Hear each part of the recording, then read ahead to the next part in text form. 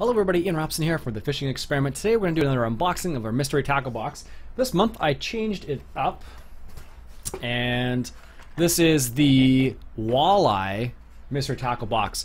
So if you're not familiar with Mystery Tackle Box, basically what it is a monthly subscription service. You get random lures, you get test them out, lets you try out some new stuff you've never tried before. Anyways, let's get into the box. So first things first, you have your bait card, or they call it About Your Box. I think bait card's from Lucky Tackle Box. Dibble Digest on the top.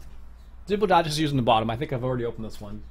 Alright, so first things first, let's go ahead and take a look at this guy right here. So this is a Lucky Craft USA jerkbait. This is something you often associate with bass fishing, not necessarily walleye. But there is it seems like there's a bit of a movement for people to go and use big jerk baits for walleye. Looks clear. It's got a couple rattles in it. Let's see if I can hear that. Ooh, a couple nice rattles. Nice. Sharp hooks. I think they might be Mustad. This is Lucky Craft, and they do some pretty good stuff. I believe, I don't know where these are made. This is a chartreuse shad is the color. See if I can show it to you guys here. Chartreuse shad. There we go. Holy smokes. That's the color. It's got like a purplish line on the top. Kind of looks a bit like a bluegill. This one goes 8 to 10 feet, I believe is what it's rated at. Deep diving minnow, 6 to 8. Suspending at 6 to 8 feet. Yeah, there you go. Very nice. Excellent. Alright, next thing is they've given us some Mustad Super Death Big Bait Soft Plastic Size 1 hooks. There you go. Pretty nice. Never used those style of hooks. Let's open them up and see what they're like, because I'm kind of curious now.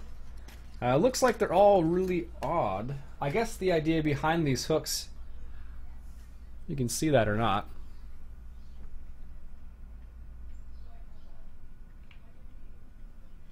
So not your typical style of hook, that's for sure. I guess the idea behind these hooks is to give your plastic a lot of action. Kind of a different style. I've never seen that. So that's supposed to be good for walleye as well. That's why they've given it to us. So that suspending jerkbait could easily catch, where I am, I could catch muskie, pike, bass, and apparently walleye. I don't know how many walleye there are around me. I think you'd have to go a little bit further north than that. This is a, so that last one was the, where is it? Super Death Hook by Mustad, 10-pack. And then this one is an Impulse Supercharged Reactionary Baits. So this one is, the tail on the scented bait is designed to kick and swim like a real leech, and the flat torso adds extra movement while swimming. Let's go ahead and take this out of the package. Another like inline spinner-ish type of lure. See if we can't open that up without hurting ourselves. There we go. So here we go. Inline spinner style.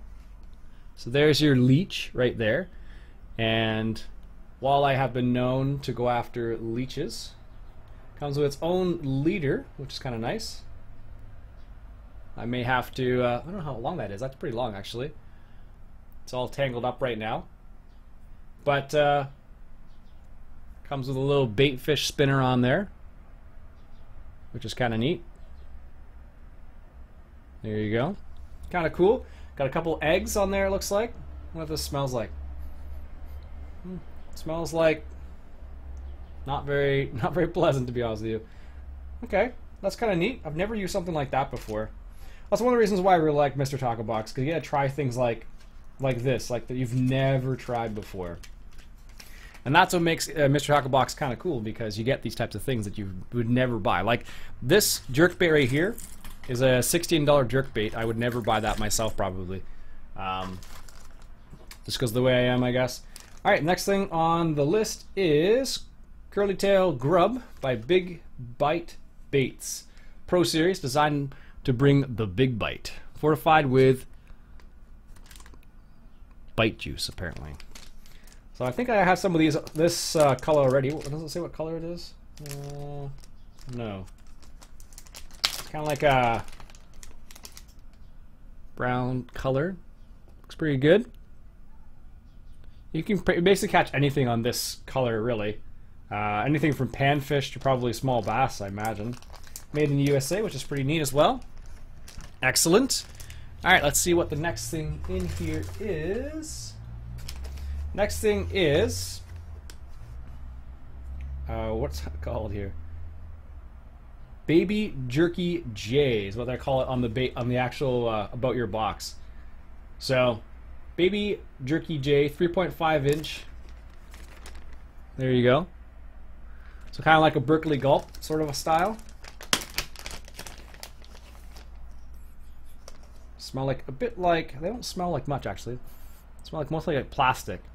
Lots of action there though, as you can see.